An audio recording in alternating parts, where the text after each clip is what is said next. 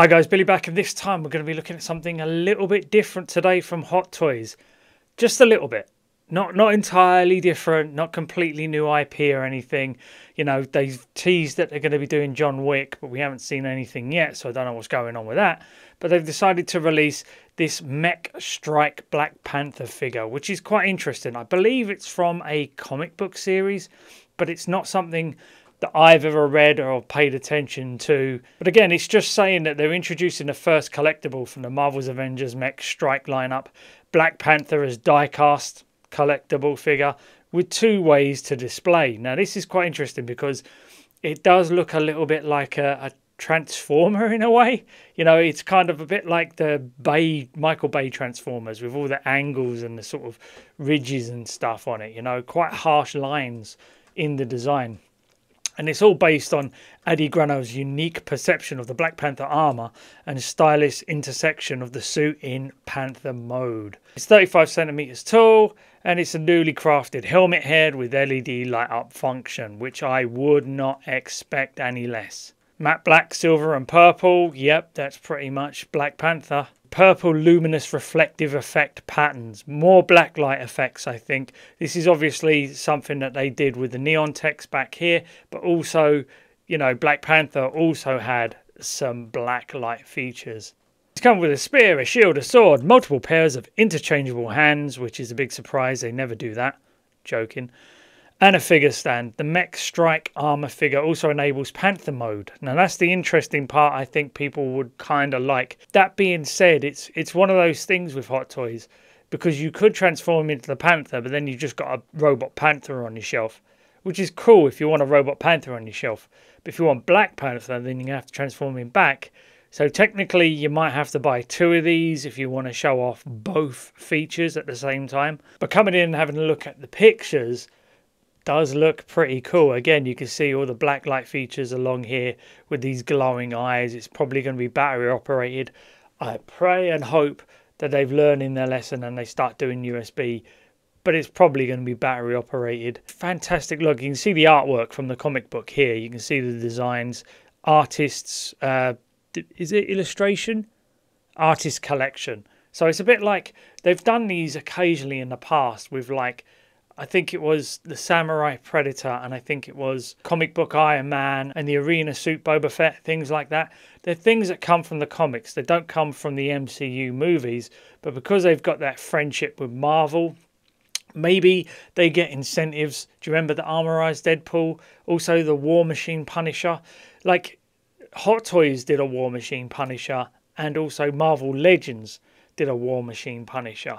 And I'm wondering, were they given some sort of licensing incentive to make those figures? Were they told if they wanted this figure they had to make a War Machine Punisher figure?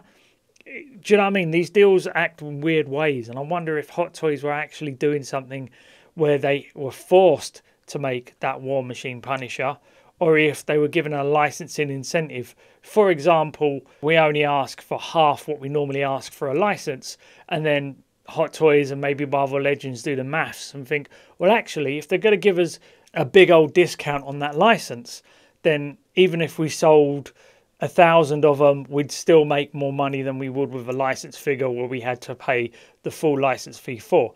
That kind of thing. So this is probably something like that. They've either been incentivized by Marvel to make this, or they've been given like almost like a tax break, if you'd like, from Marvel for releasing this guy. But yeah, it's a very interesting looking figure. If you like your mechs, I know there is a big market for mechs in Asia, especially, you know, all your Gundams and things like that. That's why Iron Man was so popular in Asia as well as the West, because he was just this cool machine mech suit thing. They do love a suit up armor. They really, really do.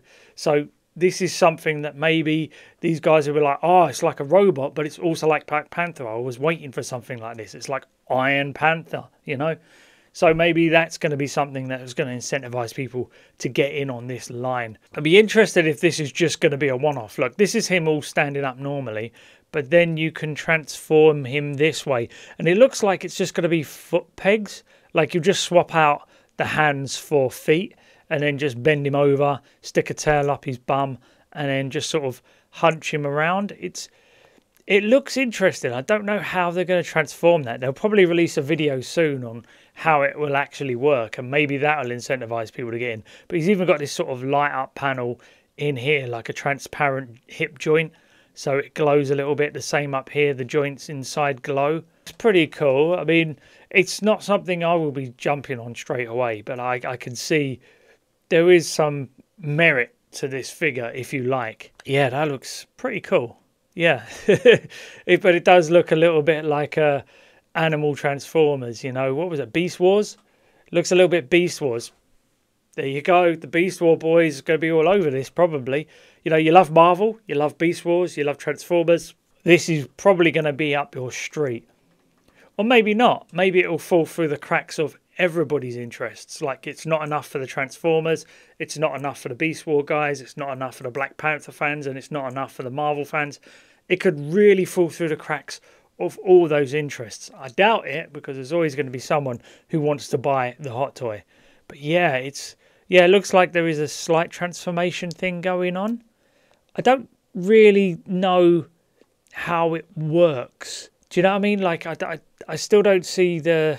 Maybe it's just, maybe you just pull out all the joints here, you know, hunch him over, and it works a little bit better, and it sort of... Oh, actually, yeah, maybe. Yeah, actually, we might be all right. Yeah, I'm starting to get into my head here how it works. I mean, I'd be interested. I mean, maybe they'll release other Mech Strike figures in the range. Do you remember how everybody saw the Neon Tech and everyone was like, oh no, I ain't buying no Neon Tech, that looks crap. And then they kept releasing Neon Techs. And then some people actually grew to like them and actually start buying them. Could be the same for these guys. If they start putting more of these Mech Strike figures out, we could see a big uptake in it. And if this guy is the first one, it could be that he becomes a Grail in years to come, you know. That's always a possibility with any hot toy, to be honest. There's always a slight possibility this one could be the Grail. I doubt it, but it could. Like I said, they could go with other characters. You know, this is Black Panther. What if they did a Black Widow? You know, would anybody be interested in a figure where Black Widow gets down on all fours and starts shooting a web out of her? No, actually, let's not talk about that anymore. Let's move on very quickly. I don't fancy getting demonetized. But so as I'm going through the characters in my head, I'm starting to think there isn't a many animal-based characters in the MCU, so maybe the Mech Strike comic fills in those gaps where they can. I wouldn't be massively interested in it, to be honest. But you can see he's 35 centimeters tall. He's taller than the original Black Panther figure for sure. Big old boy, isn't he? Yeah, that's quite cool. And he'll definitely command some presence on the shelf. And you never know. I mean, technically this could be an Elseworld Black Panther. You know, we've got the vibranium suit. You know, all that mech test stuff. Maybe he came into the idea like Iron Man came into it and actually built an armoured Black Panther suit. You never know. Another sort of what-if scenario kind of thing. But he also comes with this really cool looking shield. I think some people would like that just for their Black Panther figures, to be honest. And that sword. It feels a little bit like War Machine Mark 6 as well. If you remember that figure and the design of that. Yeah, this feels very much like that. So maybe they armorized him for the end of Endgame in a different sort of what-if scenario. And he poses pretty well. This is actually a Black Panther figure. You could probably get into some really cool poses as well. Because you've always got the risk with the Black Panther suit that you're going to cause damage with the fabric. But with this guy, you wouldn't have to worry about that so much since he's a die-cast Iron Man style figure.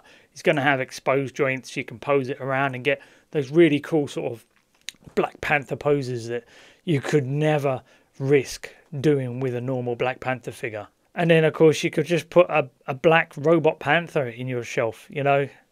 It looks cool, I'll be honest with you, but here it does look like it's got ripped. It's like if Michael Bay made Beast Wars, you know, that kind of thing. Oh god, the diamond base. Oh, why do you do it, Hot Toys? Why? No. Well, it kind of works for this guy because obviously it's got the flight pole and it can support him a little better than a small base. But still, as soon as I get these out of the box, they go in another box and they disappear until I decide to try and sell my figures. And then I'm swearing because I can't find where I bought all these stands. because they're not going on the shelf because they just take up way too much space. I don't need any more space being taken up. I need to get rid of some figures, and this guy's going to take up way too much real estate with that stand. But honestly, yeah, this feels like something that I think Mech, Robot, Transformer, Beast War, Kamen Riders, Power Ranger people would absolutely get into. I mean, I'm a bit too old for Power Rangers. I remember I was a teenager when Power Rangers came out, so I was way beyond it. I was just thinking of Pamela Anderson in Baywatch when Power Rangers was out and about, you know, that kind of thing. I was maturing, kinda. But yeah, it doesn't look like that base is actually coming with him, that stone base. Let's just go through, because I'm curious now. Well, that's quite a cool picture, isn't it? Look at that. His mouth opens up and everything. Yeah, I'll give him that. Very, very cool looking figure. This could also work as like a Mech sidekick for your Black Panther figure. You know, if you had Black Panther from the movie standing there, what's to say he didn't have a Panther robot next to him? You know, Endgame suggested stuff like that could have happened, and now that I'm thinking about it, that would have been so goddamn cool. But yeah, this could stand next to your normal Black Panther figure and look like his sidekick, like his partner, you know, Falcon and Red Wing, you know, that kind of thing. And look, yeah, you could pick up the sword and run with it and hand it to him, and he's like, yeah, now you're in trouble. But honestly, just luminous reflective patterns, yeah, black light again. But you've got like glowing things, you've got light up hip joints from the looks of it. It looks like light up hip joints. Please tell me that you're not relying on the black light to light this up. It looks like there's a light coming from inside, you know? And I've read the thing, and they say there's LED effects. So it's got to be, hasn't it? Come on. But yeah, look, it's alternate display option, Panther mode. Yeah, you got Black Panther. Stand this next to it. He's going to look even more fierce. That's it, really. You're going to get some hands, a spear, a sword, a shield. None of this is something that I would not expect from a Black Panther figure. But considering that the price in Hong Kong is quite high, imagine the sideshow tax on this bad boy. Yeah. So this is going to be one for the real hardcore. You know, this is going to separate the fans from the Uber fans, I think, when it comes to collecting Black Panther figures. But it's probably something that I will admire people showing off on their shelves, but I don't need it on mine. What do I? No, I don't. No, I don't. No, you don't. No, you absolutely don't. Don't do it. Let me know in the comments if you're going to pre-order this or what you think of it overall. Some people will love it. Again, like the D100 Iron Man, some will hate it. What sort of figures would you like to see in this sort of style from Hot Toys? If this guy isn't going to get you off your butt to pre-order, what character in this sort of style would get you to pre-order? Okay guys, hope you enjoyed the video. Like and subscribe. If you do me a favour now, if you can get out of my cave, I'm going to turn off this LED light because it's annoying the shite out of me, and I thought it would look cool, but it doesn't. It just makes my face look weird. Thanks a lot guys. Bye bye.